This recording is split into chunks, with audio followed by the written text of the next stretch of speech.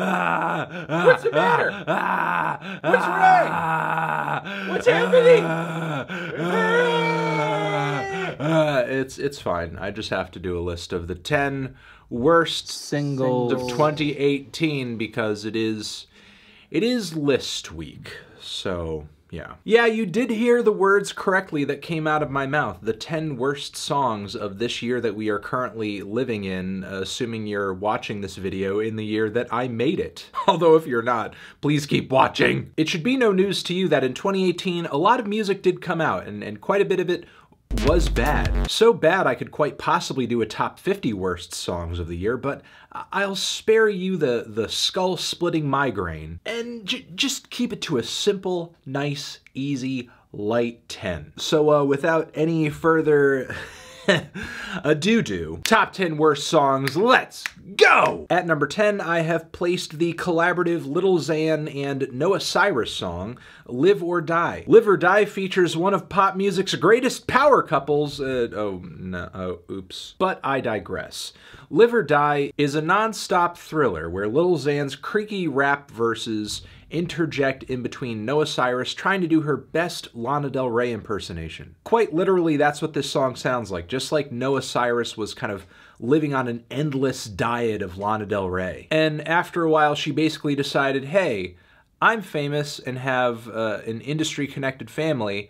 I'm just gonna come out with my own Lana Del Rey song with my boyfriend. And yeah, the end results here are about as uninspired, boring, and shallow as one could imagine. The title of this song may be Live or Die, but everyone knew going into it the stakes were not that high. At number 9 on this list, it's Freaky Friday featuring Chris Brown. It's a Lil Dicky song. If you've been following my channel for a while, you know that my opinions on Lil Dicky haven't exactly been positive. And yeah, this song pretty much epitomizes everything that I haven't really enjoyed about Lil Dicky's music up until this point. The whole song itself is based on a painfully dumb and unfunny premise. Furthermore, the humor he extrapolates out of this premise is horrible, and then on top of all of it, it manages to like just be really tacky and in bad taste. Obviously, the title of the song is in reference to the movie Freaky Friday, so Chris Brown and Lil Dicky switch places for a day, I guess. And Lil Dicky's like, whoa, amazing, I'm not this guy that like is super awkward and can't get laid. Then Chris Brown is essentially like, yay, I'm not Chris Brown. People aren't looking at me and remembering me for all the horrible things people know me for. I mean, I guess you could say the instrumental and the flows on this thing are passable, but why would you ever want to listen to it when the concept is such trash? At number 8 on our list, it's the Bad Religion song, The Kids Are Alt-Right. Since the entry of the Trump administration into the White House, there has been no shortage of political songs across the music spectrum. And generally, I guess what's more political than a good old punk tune? And you would figure with this incredible wealth of problems in the world at large, like punk music would just be killing it, man. There's no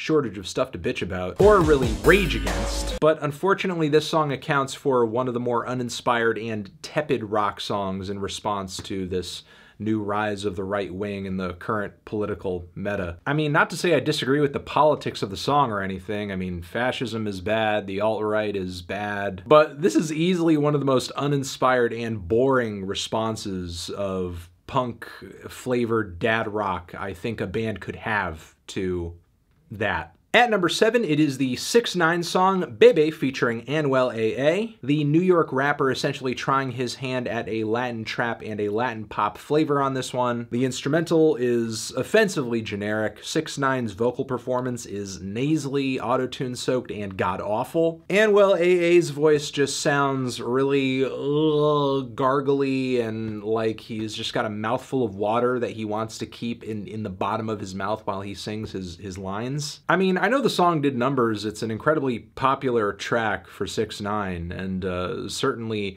was a successful transition into the Latin charts, but goddamn is the song obnoxious. Even more obnoxious is the track hitting my number 6 spot on this one, and that is PITBULL Ocean to Ocean featuring RHEA. Yeah, this track is essentially an original cut for the Aquaman soundtrack that PITBULL saw fit to put together, and for the most part, it's just him like singing and rapping some really corny bars over a revision or a reverse engineered version of the Toto Africa instrumental. The chorus vocals are mixed way higher than the verse vocals, PITBULL going, "Woo!"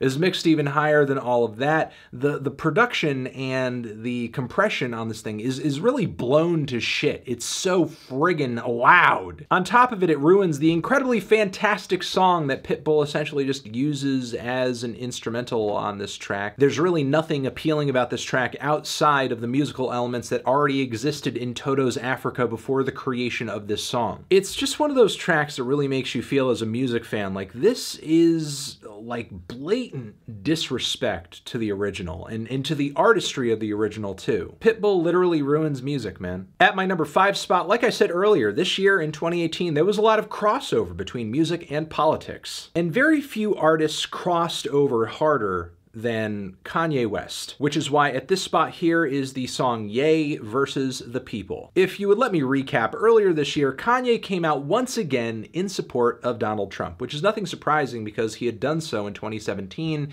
at a live event, which caused his fans to kind of turn on him in the moment. Then he disappeared from the public eye for a little bit, citing mental health issues, and everybody just sort of assumed that that whole Trump endorsement thing was really just a fluke. But no, Kanye was real about it. It's the real friggin' deal. MAGA hat and everything. Needless to say, the vast majority of Kanye West's audience and the internet at large did not take to this very well. MAGA people and conservative grifters and talking heads and the alt-right were pretty excited about it though. And even though much of the time it may seem like Kanye is so engrossed in whatever Kanye feels like doing that he's not paying attention to the signs, anything that's going on outside of himself, that is in fact not the case, because Ye seemed fully aware of the very negative reception that his Trump endorsement was receiving. So I think in his own weird way, he thought he could kind of explain this whole thing away by essentially making a song with T.I., and it really just ends up sounding like a half-assed piece of trash that doesn't really explain much.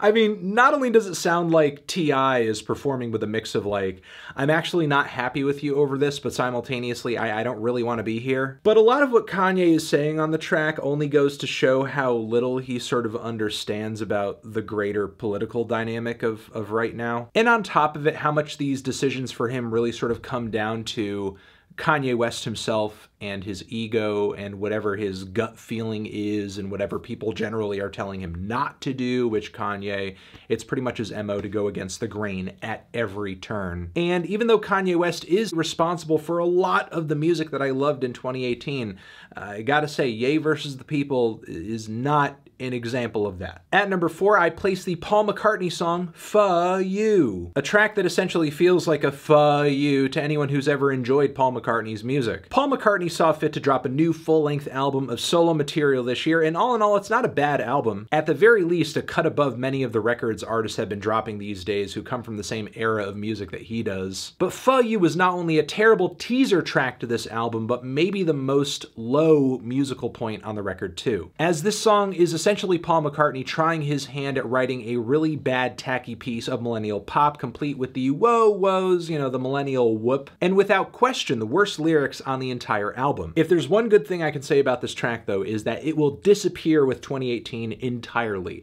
I will most likely never have to listen to it again for the rest of my entire life. Except for when I'm on my deathbed and my brain is just basically shutting down and in the last synapses firing away in my cranium made of vibranium and titanium, the song is playing as my death rattle just sort of calls out into the hospital room. At number 3, I want to place the Eminem song, Venom, which is not only the tacked-on closing track to his new record Kamikaze, but it's also on the new Venom soundtrack, essentially a music movie promotional tie-in, like we're living in 1990 or something. And yeah, this is easily one of the worst sounding and annoying songs Eminem has released in a long time, and yeah, Revival didn't even come out that long ago. And a lot of that does come down to a crappy beat, a totally obnoxious hook where Eminem sort of layers his voice on top of itself again and again and again, where he's delivering in this growly demeanor. Venom, I'm gonna get him, Venom!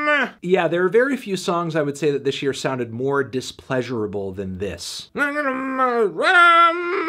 At number 2, we have one of the grossest songs in the top 10. It is the R. Kelly track, I Admit, a 19-minute long cut where R. Kelly doesn't really admit anything. Essentially, this song is just R. Kelly singing out every rationalization for the shitty behavior that he's had that's been plastered all over the news media for the past how many years. And honestly, if I had to listen to R. Kelly do that, I would much rather listen to an interview or something, not a song. Because again, that just ruins music. It just disgraces music in general. Which, yeah, that might be my reasoning for placing it so high up on this list. Not only is it really annoying and long-winded and totally tedious and unnecessary, but R. Kelly is essentially using the art of music to gaslight his audience into thinking, hey man, well, I didn't do anything wrong. Come on, buddy. You know, all this bad stuff happened to me before. And you know what? Sure, I like the ladies. Yeah, this is horrible. This is cringy. This is friggin' cringy as fuh.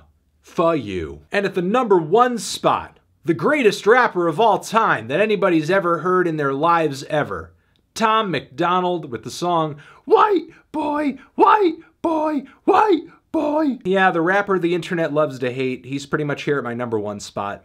It's Tom MacDonald. If you guys have no idea who Tom is, I did a video on my Fantano channel where I essentially cringed to this song and the music video attached to it. But if I could summarize this track in a few words, it's basically like white indignance. Tom MacDonald taking the fact that maybe some people have had some negative comments about his braids on the internet and they don't like it that he's a white guy and he's rapping, and taking that negative backlash from trolls over social media or people who don't like his music for whatever reason, and extrapolating that into white people are under attack. Oh my God, white people are under attack. Mean tweets and articles on Slate.com are not tantamount to slavery and family separations and police brutality and any other problem that people of color or minorities disproportionately face in this country. Shut the fuck up. And this whole shtick, this ideological angle, is pretty much Tom MacDonald's MO now, as many of the songs he's released past this track sort of deal into this anti-politically correct.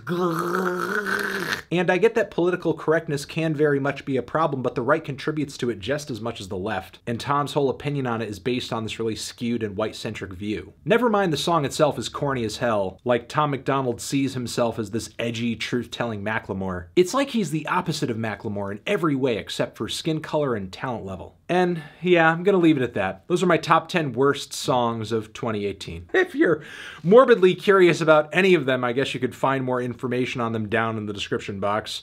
And yeah, thanks for watching. Transition, have you given any of these songs a listen? Did you love them? Did you hate them? What would you rate them? You're the best, you're the best. What should I review next? The like if you like, please subscribe and please don't cry. Hit the bell as well. Over here next to my head is another video, another list week video that you can check out. Hit that up or the link to subscribe to the channel. Anthony Fantano, 10 worst songs of 2018 forever.